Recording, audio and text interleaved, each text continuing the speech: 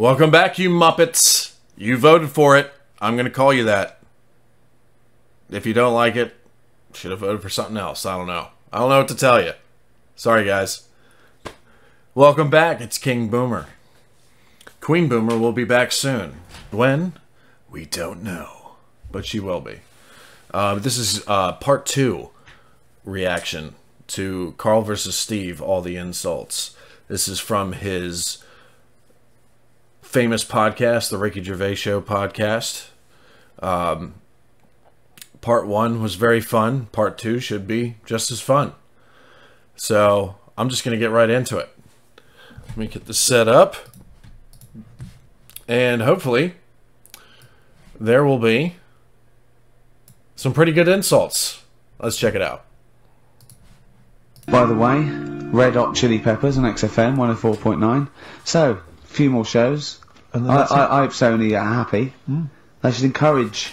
You know, we've only been radio, a couple of years. Exactly. Just encourage young talent like you. Yeah. Instead of giving it to Radio 1 and Radio 2 and... The old war horses. We just had a quick email. I wonder if you could answer this. It's James from NW1. He says, Ricky, is Carl going to be on this week's show? Please let me know, as I may listen if he's not. Sadly, he is here. I mean, people are already turning against you, Carl, because they've seen what's happened. Yeah. I think they've probably realised that we've I think we gave him too much. I think we've got a spoiled sort of kid in our hands. It's sort of like, we knew how bad he was, but we were trying to sort of bring him out of his shell a little bit. Yeah. You got to encourage sort of, children like Carl. Well, yeah, exactly. To sort of fend for themselves. I like the fact that Dickie Anderson had that wonderful rant. It was an articulate email. It was quite long, and he must have typed it immediately. I'm thinking, because he's a fan of the show and he thinks I'm a genius, we need a PA. Sure. Don't we? Yeah, yeah. Do you reckon he'd come and work for us? Well, it can't be any worse than what we've already got. I know. So there you go. Then we're giving up radio. We're going to concentrate on television. Carl's going to probably go back to what your little, just doing your sound. The thing I won a silver for at the Sony's. Funny that, isn't it? Oh, you won a silver, did you? I got a silver, yeah. Oh, yeah, what was that for? Doing the proper job that I do here in the week. Well, no, it's 2 of you for a start. Yeah. Well, there's 3 of us. Couldn't even get a bronze. Now who's the weak link? Right? Well, bit weird, isn't it? Let's not argue. We haven't got many shows to do. To be fair though, this show is I think it's more to do with the fact that you talk on this show that has brought us down. Right, I haven't said anything hardly today. No, well, this is an award-winning show potentially. We'll add this one in for next year. If you could just keep stum, we might have a chance. All right. Well, coming up, right? Let's put it behind us. Okay. Let's draw a line under it. That wasn't too bad. Stephen co-wrote and directed The Office and Extras with me. You may have seen him in Extras as the agent. You may have seen him briefly in The Office. He is a goggle-eyed freak. You're referring to the character there, are you? Or? Yeah, whatever. Even Ricky's taking a go at Steve's notes. No, it's just a little inconvenient. I'm just trying to paint a picture for people at Christmas. Sure. Steve. Yeah. I wouldn't say goggle-eyed, I think goggle-eyed freak's harsh. These are these are designer specs. And, yeah, admittedly I'm a little bit tall, but, 6'7". Yeah, but let's not have a go at that. Carl, we've got more like this later. I think we should play a record. We've done introductions. Pop a little song on. But do you remember the first time you saw Steve? Well, let's pop a little song on that, alright? Chat about it in a bit. Alright. Bruce Springsteen. Bit of Bruce Springsteen.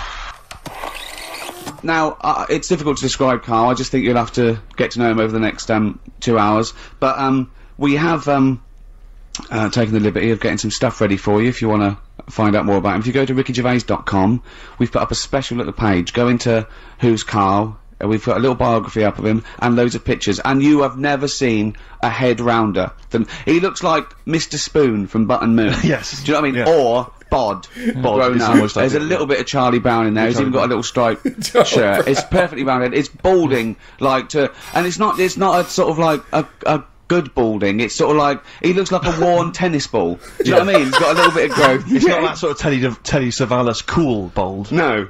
It's just a scruffy little... I don't know what it is. Happy Christmas and that. What do you think of that then, Carl? Your introduction to the nation? Well, if we're going to start picking on looks and stuff, like you mentioned before, we can go over everyone in this room. What? I mean, let's make it fair. What? Let's have a chat about Steve over there. What are you talking about? Well, you know how sort of I felt when I first saw you. Wait, don't go mad, Steve. Let Carl speak. Right, this is his platform. No, I'm just saying. You just said about painting a picture. Yeah, go on then. I wouldn't paint a picture of that. No, I'm not, Steve. You know I'm not having a go, mate. What do you mean you're not having a go? It sounds like you're having a go. Well, what did you think when you first saw him, when he first walked into that room all those years ago? Sort of thought he looked like a cartoon. No, Steve. You know that you look a little bit odd. This isn't like a shock to you. You've had this. How old are you now? 31. Right, but I so don't you're 30. What do you look like as a baby? I mean, why is this a character assassination? I'm not having a go. I'm just saying what it was like. Now, I'm used to, when I see you, I don't sort of double take anymore. He's coming out with this. No, but when you popped in and that, it was just a bit of a shock, and now. I've got used to it and that. Good, you're happy now. You can cope now. Yeah. Hold on. You were shocked when you saw Steve Merchant. You told me once you went to school with two fellas who had big heads and webbed hands and feet. Yeah. And they weren't related. Why were there two people like that at your school, and yet you find Steve freaky? You never said freaky. You said freaky. You said freaky. Carl, it was you that worked out the maths. And worked out I was 28, because they just worked out I'm 27. You are 27. No way. Yeah, I asked you, didn't I? And I said... But what I sort of questioned was, I said, well, if you're 27 today, that means last week you were 26. Well done, yeah. That's irrelevant. So therefore you assumed that I must be 28 then? Yeah. Whereas I assumed you were using, your knowledge of maths, such as it is. I wouldn't do that. No, sure. Wow. I actually got lost in that conversation. Actually, sorry to pause it. I don't know if this is true. Is it maths or math when you say it? I saw something about a distinction between this like a couple weeks ago, not even on YouTube, like elsewhere. But someone said the proper way to say it is maths with an S. Don't know if that's true, but let me know about that. Because I genuinely didn't know what he meant would mean last week you were 20. You were using, your knowledge of maths, such as it is. I wouldn't do that. No, sure. Wow. I actually got lost in that conversation because I genuinely didn't know what he meant would mean last week you were 26. I don't know what that meant. I don't know what it meant. Wow. Well, it is Steve's birthday. It would have been 26 last week. Sometimes you genuinely frighten me because it's those staring eyes. There's nothing behind him. It's this little bald head. Looks like Davros looking at me. Genuine fear on his face when he enters into a conversation with another human being. What bit don't you understand? If he's 27 today, he would have been 26 last week, and he doesn't look 26. He didn't look 26 last week. He looks older than 28 today. You've started on his birthday. You're still having a go at him. Carl, I don't look like the kind of hot stud that I actually am, but face facts, that's the truth, mate. Yeah, live with it. Get with the programme, jeez. Carl, I don't want to. I'm not stirring it, right? You started a little bit of a war with Steve. You are stirring it. Well, no. This is stirring right now. This is the terminology. But do you know that the fellas in your school, the big heads and webbed feet and webbed hands? This thing again. But they hung around together, did they? I don't think they did. And they were nothing to do with each other. No, I think people expected them to sort of knock about together. But they must have thought, oh, that'd be too obvious. You know what I mean? But where did you live? Near a power plant? Well, I mean, why did you have... I don't think it had anything to do with that, though. Just sometimes you get a little... Look at Steve, he didn't live near a power plant.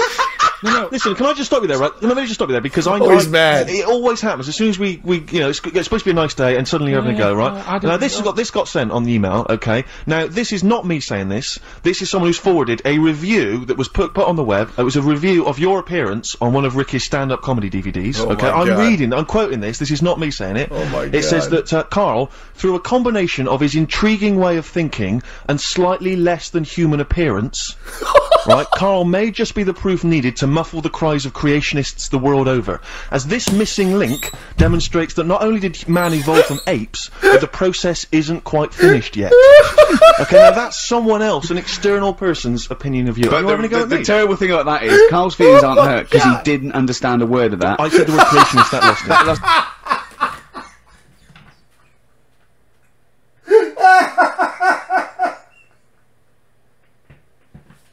After all that, Ricky chimes in and says he didn't understand a word of that.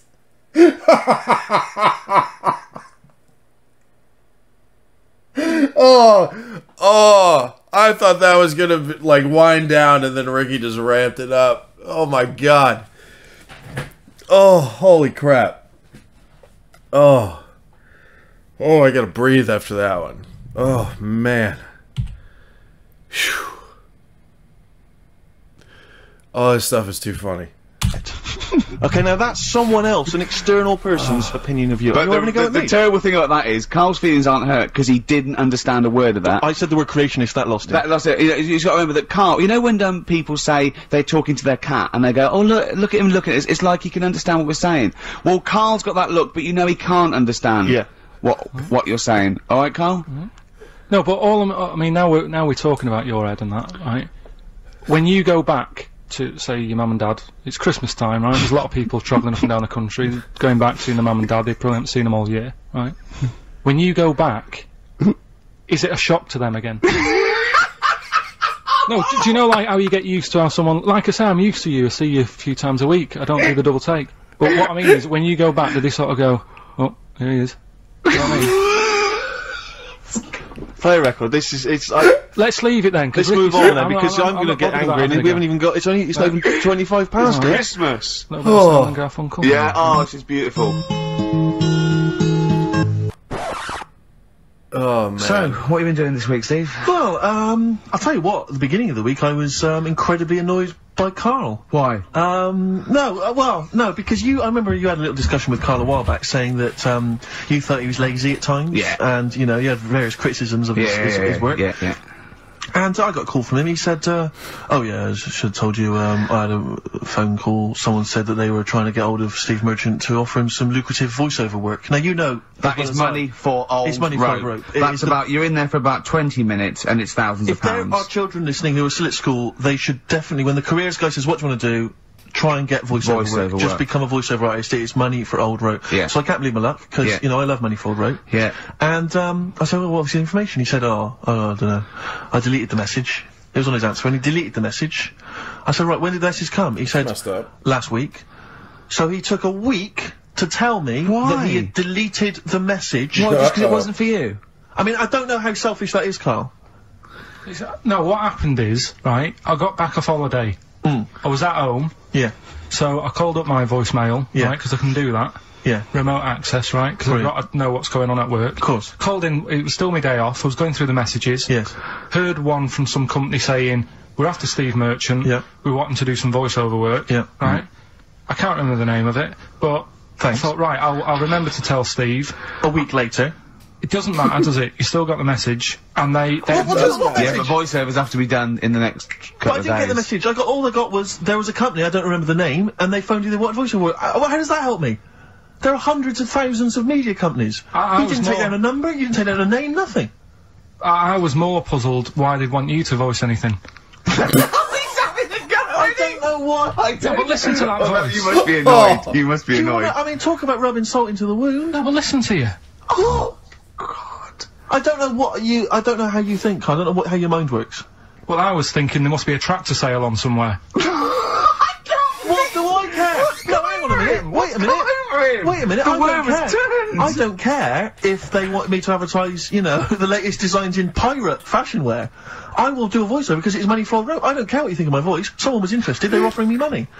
And you decided arbitrarily, oh, they probably wouldn't want it. They probably made a mistake. They wouldn't like the way he talks anyway. I'll delete the message. No, the thing is, right, I get paid. A girl? I get paid to sit here on a Saturday, right?